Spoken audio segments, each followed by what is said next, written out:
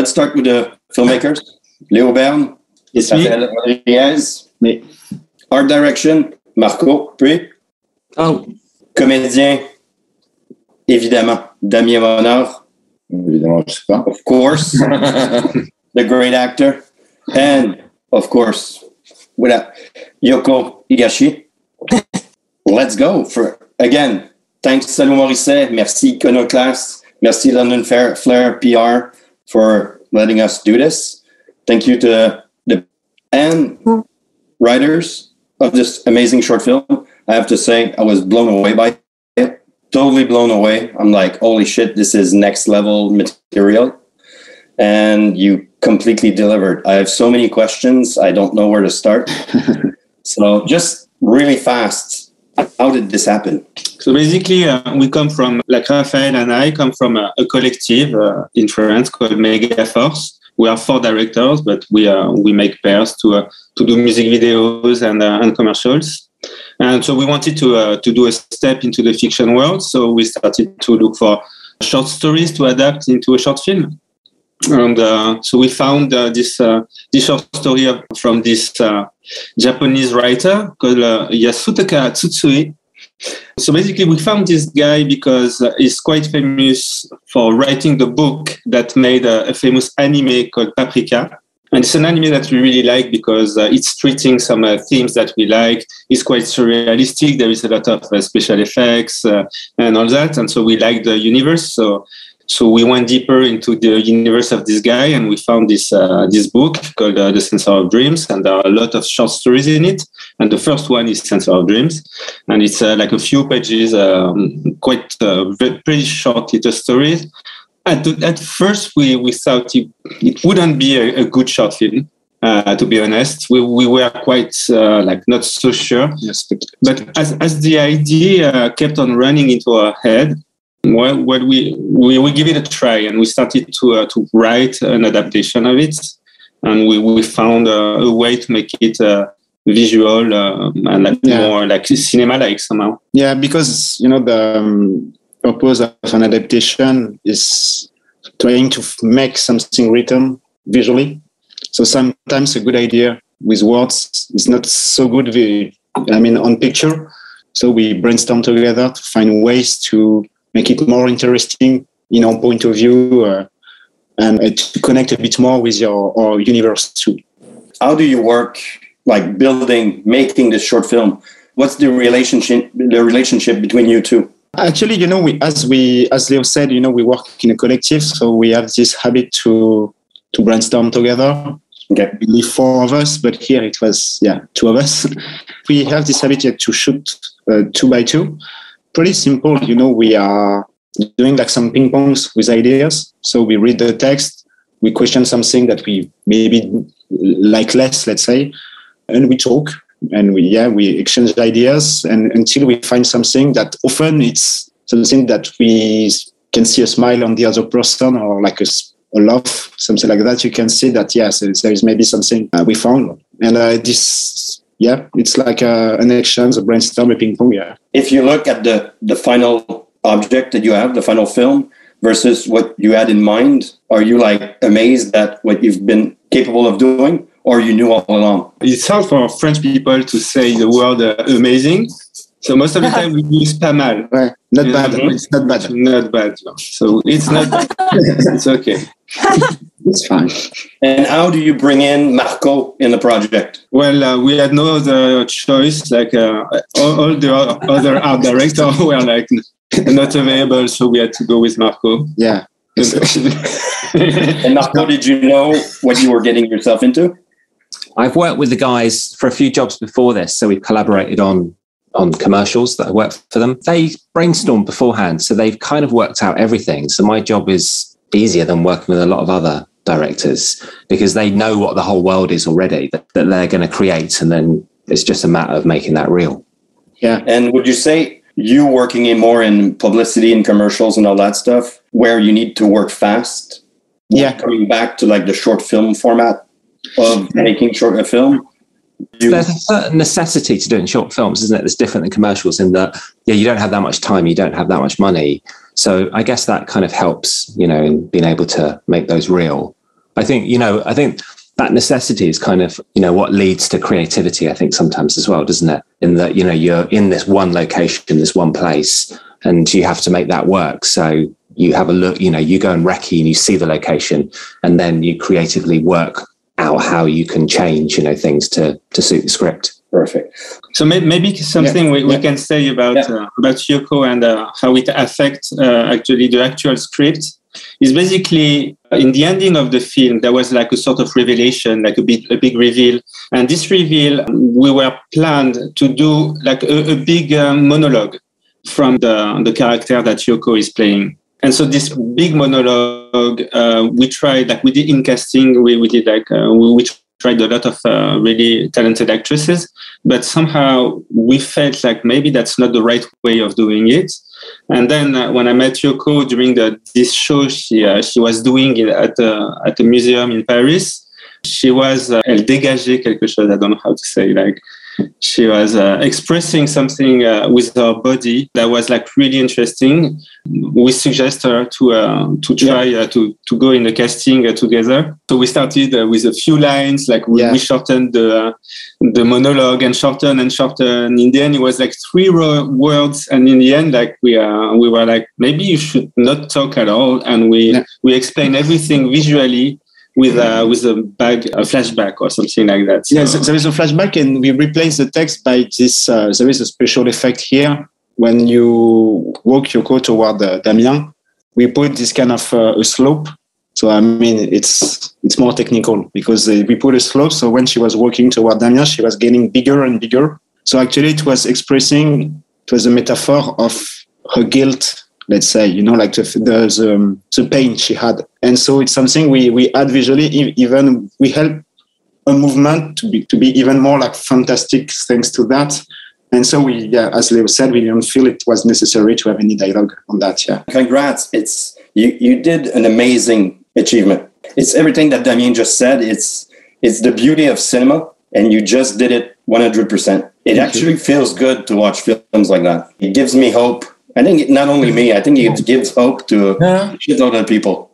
Yeah, because it gives some dreams and some liberty and it's filmmakers. Leo, Raph, 5 days shooting. Yeah.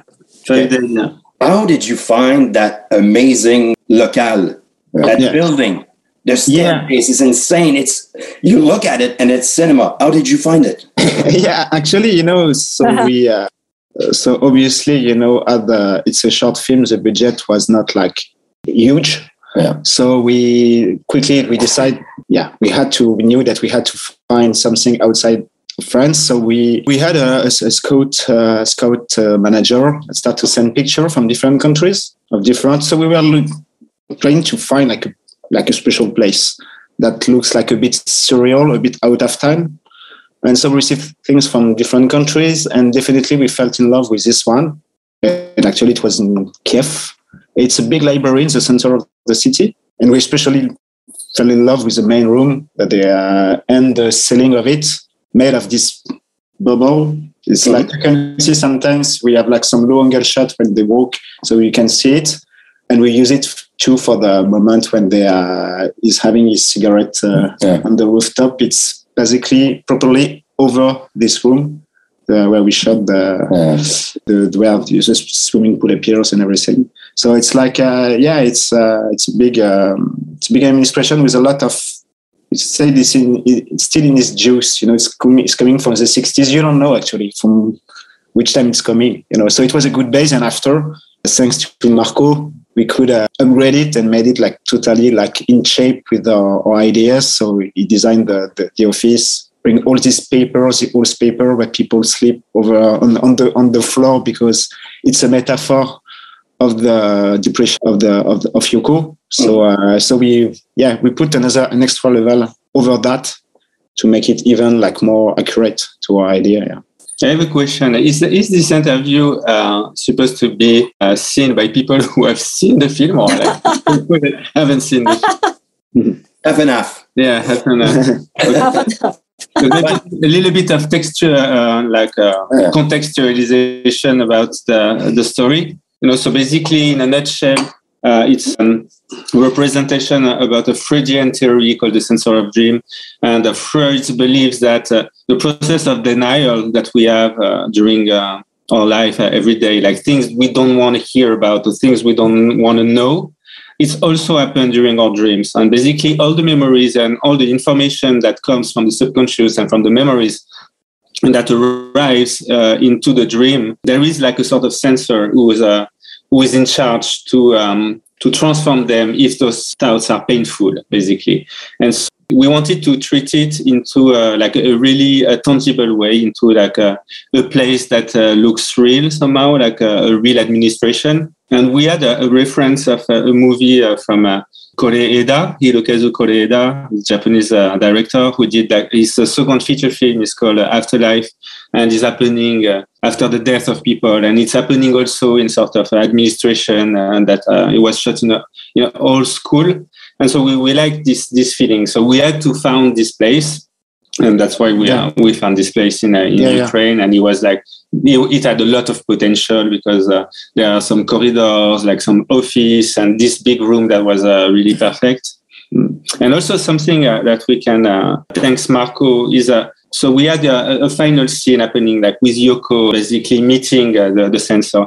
We had to do it in a room basically, and there was this huge hall into this library, but when you arrive there, you cannot really imagine it could be the perfect place to shoot it somehow. It's beautiful, but as it's not a room, it didn't came to our mind that we could shoot actually this space there. But Marco has this vision of, but yeah, we can make it here. Like it looks great. We can. There is a way to make it as it's a huge room and it's almost like a cathedral, and somehow it worked pretty well. Yeah. Yeah, that room had a huge stained glass window, like an eye, kind of at the top. Well, that looked amazing. Yeah. I think when I was thinking about it, the space was in this incredible space with huge big rooms in it. And I think when I was thinking about how we dress it and things, I was sort of going back to more sort of 90s installation art and how, we didn't have the budget to do the entire room. So we actually just emptied out rooms, just made them completely empty and then did one thing in them. So it's like almost like a sculpture, like in the space. How was it, Marco, to get given this gift of that place in Kiev? Yeah, I mean, was it a nightmare or fun? No, it was amazing. I mean, the crew that we were working with, it's like it's a Soviet 1960s Soviet era library, and everyone's birth and death is registered there. So in that corridor that you see the characters walk through, and there's hundreds of these sort of filing cabinets that, in there was all our local crew. They were all actually registered there. It was this amazing place, and each one was like a gift. The staircase that they go up with all those sculptures. Wow. I didn't do anything. That was just there. And just for the record, like there are like some there is some corridors that are recognized in the show, the TV show Chernobyl. Oh yeah. Yeah. So some of the places have been shot as well there. Amazing. It's pretty famous in Kiev. When you are, yes, famous place. Yeah. Maybe when you are actor and in a movie, la décoration, the sets is very important. Sometimes some decorator put something on the floor and the camera didn't shoot that. But for you, when you play, it's very important. You can feel the things and this place is incredible because all the doors, they're full of notes about everything in the world, and it's when you have to play at this kind of place, and it gives something to you because it's like real, it's like completely real, and it's crazy, and this place. It's incredible. So what he said basically is that he would never be able to shoot on a green screen. Yeah, no, but it's true that it helps like to be in this location. But the vibe is incredible. Yeah. What was your biggest challenge on the shoot? I don't know if it. I think it was, like I said before, the location was so incredible. It just sort of just kept giving all the time. And then we also went to a house and we did the exterior scenes there and the swimming pool scenes. That was funny because it was like a sort of disused, rancid old swimming pool with green sludge all on the bottom. And then we then wallpapered the whole swimming pool with this crazy 1950s kind of wallpaper. So yeah, it was fun. It was good. I don't think there was really challenges in that respect, because it's, going and shooting in Kiev, it's just an incredible place. It's an incredible starting point. So it's good memories? Yeah, that was good. The shooting of the film was pretty amazing. I think the film speaks for itself. And like Leo was asking, has the journalist seen the film? I think most have seen it, and those who have not will obviously get a link very, very soon, in a few seconds or something. So don't panic. Damien? Yes. Just before we go on to the questions from the journalists, quick question. An actor of your caliber, of your reputation, you've got this filmography. You move from short films to feature all the time, pretty much. You do like a few shorts, do lots of features. How is it? Is it easy for you? Or I think you're one of those actors that in that your generation that can easily do the jump. I don't have really some rules. I try maybe 1 or 2 times by year to go to short movie for some reason. I can go into short movie with famous director, like the last short movie I made, it's with Yorgos Lanthimos, because he want to try another thing and it's different of his feature movie. He want to experiment something, and it's very funny and very important when you are a director to continue to experiment and try something. And you can, and it's the same things for young director of short, because the short movie, I'm very interested about short movie for 2 reasons. The first one is this one is because it's a place.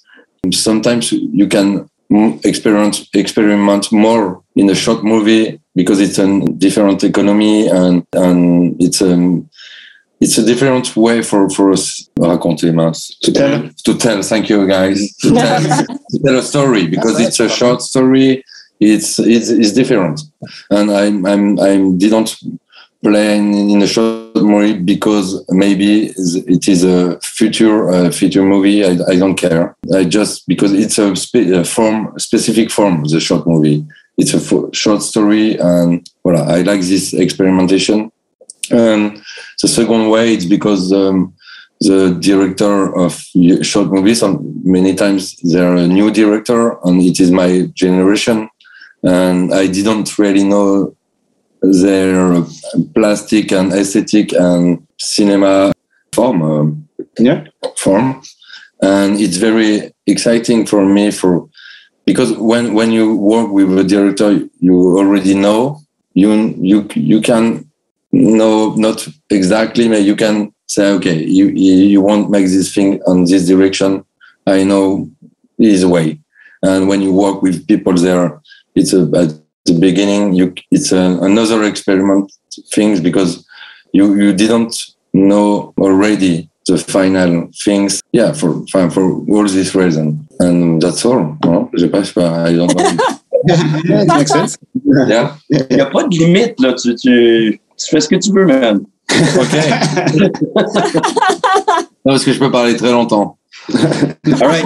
You want to start taking questions from the journalists? Yeah. Sure. All right. So you've already answered lots of them. I'll just start going down. Inspiration behind the film. So Leo would talk about Correda, about Afterlife.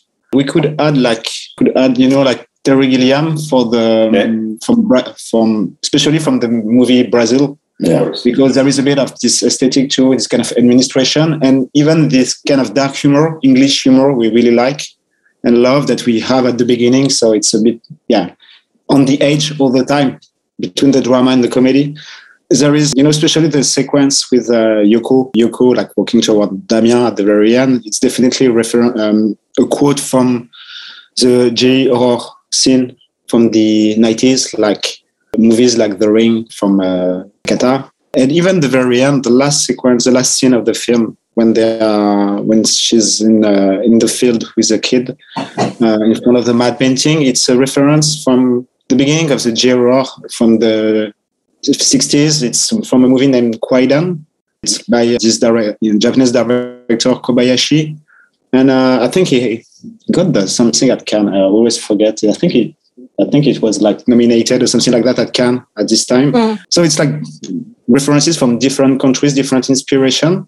And even, the beginning and the Office, it was a reference from a French film. The name was like Série Noire, I think. Yeah, Série Noire with Patrick Devers. Yeah, Patrick Devers, because there's one scene at some point with his Blier, Bernard Blier is like, he's playing his boss. He's like in a, he's working in a kind of office the office is a mess. So there is some quote from French cinema too. It's not only, But for having seen that last shot, by the way, it's perfect. Thank you. It's amazing. It finishes everything. I loved it. All the music, they're crazy. No, seriously. Yeah, no, we like choice. We like them too. Yeah. Question from Louise. Some of the music, like if we are talking about music, some of the music has been done by Yoko and Yoko's partner, whose name is Lionel Marchetti. And so, All right. So Louise Reynolds asked us, do you plan on making this a feature? The answer is no, because we like this story because it has somehow it works as it is, and we don't feel we want to make it bigger. Like it's pretty dense. There is a real beginning, a real middle, a real end, and we just wanted to experiment something. Like we didn't want to make a short film to sell the idea of doing a long format film, basically. Ce que je disais tout à l'heure. Yeah. Totally agree. Everything. Each word you say, we agree. So it's fine. It's totally okay. Okay. Question from, again, Louise Reynolds. Are there any other books that have inspired you to potentially do a film on? Yeah, no, not really. Actually, we are both working, developing our own feature film. They are both based on just original stories. Yeah. Okay, so Personal thing. I gotta ask, what's this Gus Van Sant executive producer thing? I'm like, holy shit. It's quite crazy. Cool, so we got a chance to show the movie to him. We just asked him okay, if you like it, would you like to be to support it? And actually, he loved it. We were super thrilled that he had a good reaction to it, and he immediately answered, and he said really nice thing about it. And so you know how it is, when some talented guy, famous person want to support a film, then is credited as executive producer, and that's a way to support a film. And so that's what he did, and we are so happy because we respect it. It's an amazing I just discovered that. Very happy. Yeah, he's busy. Okay. He's really busy. Thanks, Gus. Non, c'est vraiment incroyable, ouais. Yeah. No, he loves the film. He really loves the film, so it's it's a good present. Good support for us. So what if Gus came back to you with a lot of money and said, let's make a feature? Yeah, sure. Let's go. Let's go. But if he has money, obviously, yes. It would be a great TV series, by the way. It could be. Mm-hmm. That could be. Yeah, it could be. Yeah, on the concept. Yeah. Quick question from Simon Gideons. Tell us about the film's success on the film festival circuit. What to say? Basically, we start quite not so much a long time ago. Actually, we started the tour of this short film with the Warsaw Festival in Poland. That's where we got the Grand Prix that qualified us for the Academy Oscar. 3 months ago, no? That was in October, basically. Yeah. So we didn't do so many festivals yet, maybe something 6. So it's just the beginning. But so far we had some pretty good feedbacks. So it's great. Perfect. Quick question. How come the swimming pool sequences were so chaotic? Because it's the sequence we had the less time to shoot, basically. It was the very last thing we shot, and we were fighting against the sun because it was at night and the sun was about to rise, and we had to be in the night. So basically, we did one take for each shot, basically. Almost. And we lost some time because it's my birthday this day. I turned 40. This day. It's a big number, man. You have to take a break and do it. Mm-hmm. No, but it was a big day, because you have a lot to shoot. I'm just on the border of the swimming pool. It's nothing with Sylvain. You and the dogs, human dogs, and every people. It's crazy. And what we can add about the swimming pool, obviously we never broke the swimming pool inside this place, the administration. So the shooting list was a bit special because we had to shoot 4 days in this administration where many things happen. Mm-hmm. But everything that was happening outside in the memories when they visit the memories and in the swimming pool was happening in this house. That happened. It was a bit chaotic too because everything was condensed in one day and one night to do everything. And even the field too, for the very end shot. Actually, it was really, really difficult and involving because, sometimes when you were shooting some dream part in the swimming pool, it was easier because there is no problem of continuity. But when we were shooting, guys, working inside the swimming pool, that was still supposed to be in the administration. We had to light it in a different way and mimic, to replicate a bit the carpet we had in the administration, in the garden around, to give the feeling we are still there, in the other place. So even in terms of continuity, lighting-wise, storyboard and everything, it was really, really, really hard, to not miss and forget something. Be sure the story makes sense. Yeah, you did a great job. We truly believe there's a swimming pool in that shot. It's insane. It's really, really, really, really great film achievement. Last question. What would an Oscar nomination mean to you all? Champagne. Yeah, champagne. Cool. On these 2 words, I think we're going to end it. Ça serait cool. Cool. Again, congrats on making an absolutely incredible piece of cinema. Thank you. All of you. Everybody, It's insane. When I saw it, I still think it's one of the best things I've seen this year. And you give us hope in cinema and everything else. It's everything we need right now. Yeah. So, and now getting to know all of you behind the scenes makes this film even better. Cool. So enjoy the ride. Hopefully our paths will cross someday. Lyon, Yoko, Paris and all that stuff. And I'll go back shoveling snow. We'll see each other on the other side. So thanks again.